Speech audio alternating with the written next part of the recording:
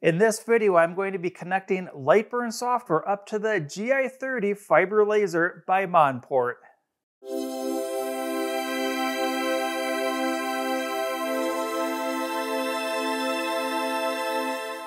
Hi everyone, and welcome to the Laser channel where we learn, create, and share.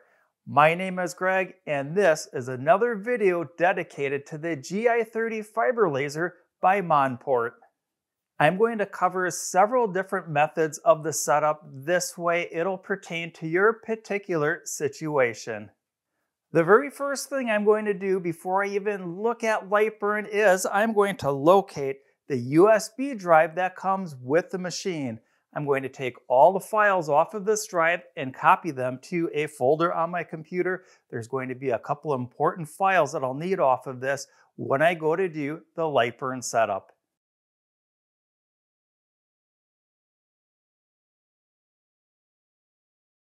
There's going to be two different types of people using Lightburn software. The first group of people are going to be the ones who have never installed Lightburn on their computer. For those people, I suggest downloading the free 30-day trial. When you purchase the Lightburn software for the Galvo machine, that is going to be a $130 license key. The second group of people are those who already have a version of Lightburn on their computer. For those people, don't go and buy a brand new license key for the Galvo software. Instead, upgrade your current software license key. You're also going to get a discount. Instead of $130 for the license key, it's going to be $90. This is also going to keep all of your software under one license key, making it very quick and easy when you go to renew your license. It's going to renew your software updates, not per software, but per the license key.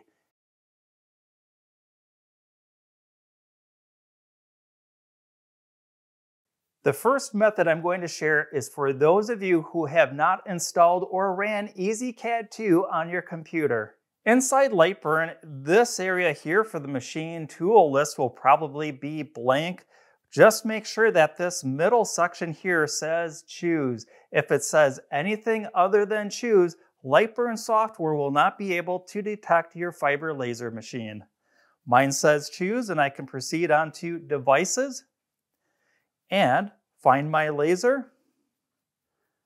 I'll expand this dialog box out a little bit, and it's just going to go out and search for the machine. This might take a few seconds on your computer, or it might take a minute or two. This looks correct, and I'll click Add Device. And the next thing it's going to look for is a configuration file. I'm going to import that file, and this is a part of one of the files that's on this USB drive, so it's very important to know where those files are copied to. I copied all of my software under a folder called Monport GI30.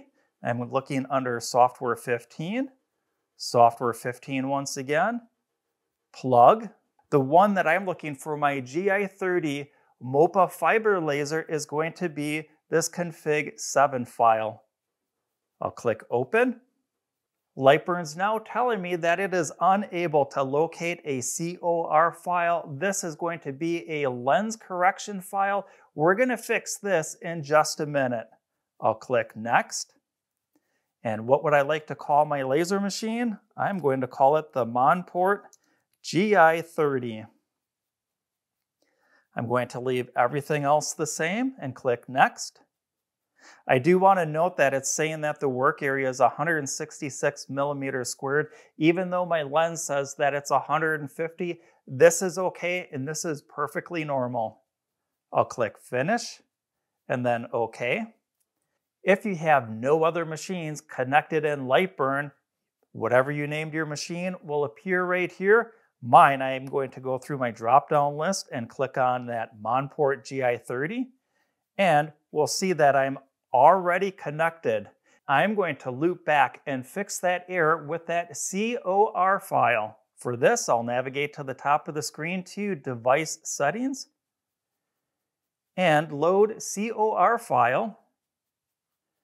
This file is something that, again, was located on the USB drive. It is going to be under the Software 15 file folder, and I'm looking for JCZ15. I'll click on that and open and OK. And just like that, I'm now ready to use the laser machine.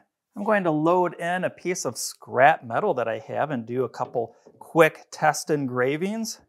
Inside Lightburn, I'm just going to do a quick circle here. This is going to be about 16 millimeters. That looks good. I'm going to change it to fill. I'd like to do a solid engraving. I'm going to change my speed to something like 1200 millimeters per second, a power of 65%, a frequency of 50 kilohertz, and a Q pulse of 200. Before I frame this out and engrave it, I do want to make sure that it is perfectly centered within my workspace. There's two things I can do for that. With the object selected, I can hit the letter P on the keyboard and it will shift it to the center of the work area, or I can come up to this icon and move to center. This is very common practice with fiber lasers, is to center the graphics directly underneath the lens of the machine. Now that I have that set, I can frame this out and we'll see that looks fantastic. And I can switch my option on framing. Right now it's just doing bounds, so it's going to be a square. I can also hit contour and it will change it into the round shape that we have. I like that, and I'm now ready to hit start. And like that, we connected Lightburn software up to the machine and did our very first test engraving.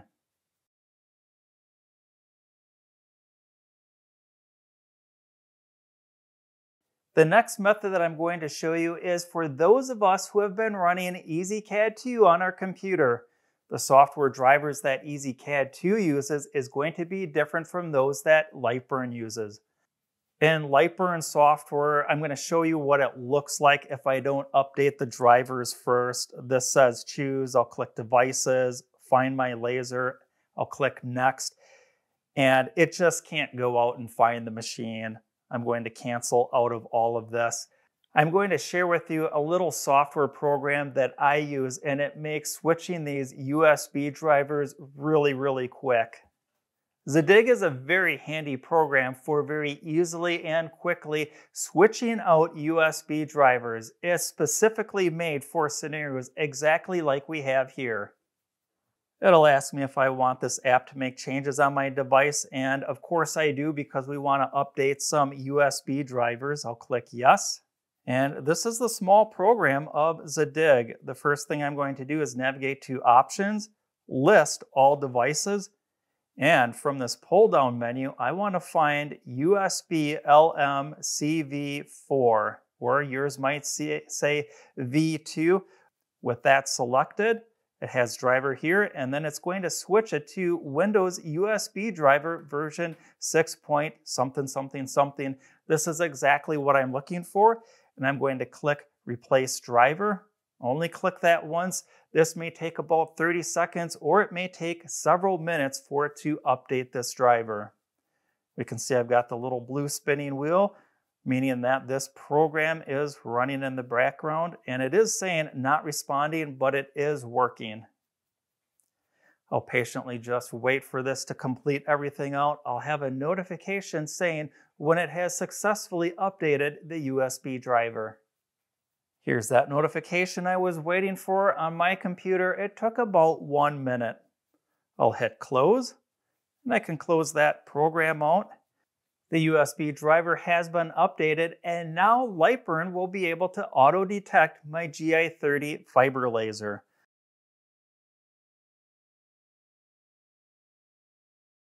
I'll make sure that this middle box says choose. Once again, if this says anything other than choose, Lightburn will not be able to auto-detect the laser machine. This looks good, and I'll click on Devices, find my laser. I'll click Next. And unlike before, it's now going out and searching for my fiber laser across a USB cable. I found that Lightburn, when auto-detecting a fiber laser, may take up to 1 to 2 minutes. Right on cue, it found my laser. I'm going to expand this dialog box out a little bit. And here's the fiber laser. I'm going to see that it's saying that the lens is 110 millimeters square, whereas the lens on the machine itself is 150. That's okay. We're going to correct that a little bit later on. This looks good, and I'm going to click Add Device. It's now going to say that it is going to look for this markconfig7 file. I'll import that. And again, that is one of the files that's located on this USB drive. And I'll navigate to that folder where I copied all of those files, and I'll go to Software 15. And it's typically located under a file folder called Plug. Here is that file, markconfig7. That's the one I'm looking for, and I'll click Open. Lightburn has a warning for me saying that it cannot locate the COR file. That COR file is for the specific lens correction file for this 150 millimeter lens. That too we're going to loop back in just a minute. This looks good, and I'll click Next.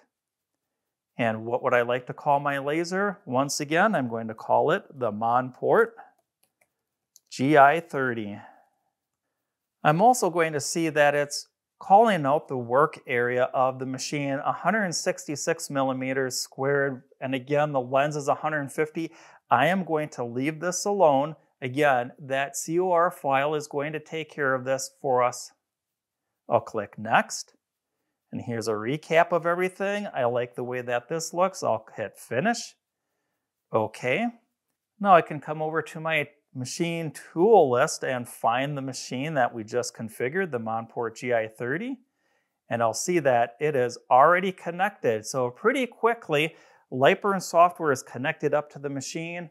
I'm going to loop back to that COR file. To do this, I'll navigate to the top of the screen to Device Settings and load COR file. This file is located under Software 15. When I double click on that, here is a file, jcz15.cor. This is the file I'm looking for, and I'll click Open. I pop that in, and I can click OK. And now Lightburn is fully configured up to the laser machine. I'll type in some sample text here. And I'll make this just a little bit smaller. And part of standard practice with working with a fiber laser, we tend to have our work graphics always centered directly underneath the lens. And I can hit either the lettered key P, or I can navigate to the top of the screen and pull this menu down and move to center of page. That looks good, and I will frame this out. I like the way that that looks. I'll put my safety glasses on and tell it to run. I just love that sound. Getting Lightburn set up and configured to run with the fiber laser machine, it's pretty straightforward. There's only a couple of extra steps, and most people get hung up looking for that COR file or that markconfig7 file. I hope that this video helped you out. If it did, please consider giving it a like, subscribe to the channel, and definitely ring that notification bell. This video is part of a video series all dedicated to the GI30 by Monport. Upcoming videos are going to include getting to know Lightburn and the fiber laser machine better. I'm also going to be doing some color marking on stainless steel and installing a rotary unit on the laser machine. Until next time, learn, create, and share.